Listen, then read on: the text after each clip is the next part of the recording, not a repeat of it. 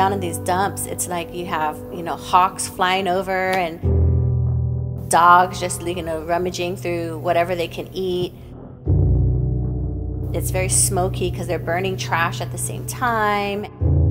Chimaltenango is basically a town that's filled with poverty. Many of the people that live there work at the dumps. We're talking like whole families.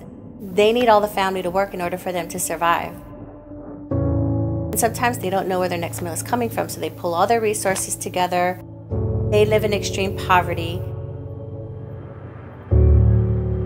It's not just the parents, but the kids are also working there.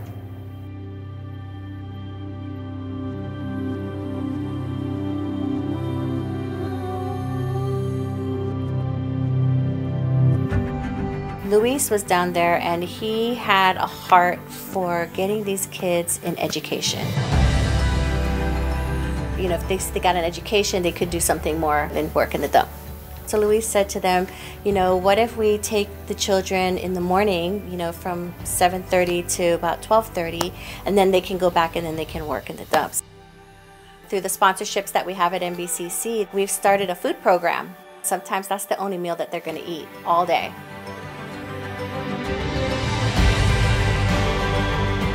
Through our sponsorships, our support, our prayers for My Special Treasures, we get to be a part of that. And I'm very excited about that. I'm so appreciative, and I know they are, from the bottom of their hearts, so appreciative for our partnership with My Special Treasures, or Mi Especial Tesoro.